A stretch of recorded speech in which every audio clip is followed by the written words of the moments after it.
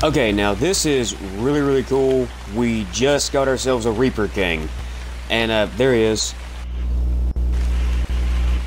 Zach, bring the damn thing out where I can see it. What the fuck is he doing? There it is. What the fuck is he doing? I told him to jump this way, you dipshit. Son of a... This is why you need to listen more, Zach. You gotta answer me when I tell you what to do, dude. Seriously.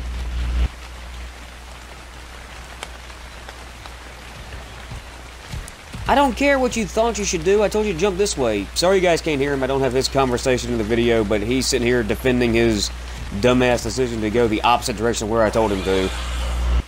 Ah, fucking pego. Fuck off. Stop, you dip-ass. Anyway. Oh, that thing is so fucking cool. It looks like an alien from the Sigourney Weaver films. That's all I can think about when I look at this thing. I know that's what they base it off of. The way you get one, the face, the body design, the acid shooting out of the tail. It's all completely based off the xenomorph from the Sigourney Weaver films. But this thing is bad ass.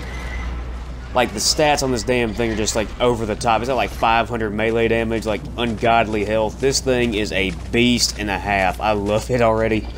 Look at this sumbitch. Oh, that was epic, Zach. So epic. That one's a little bit better. That's pretty much all we got. Wanted to show you guys the new Reaper. Stay tuned for more.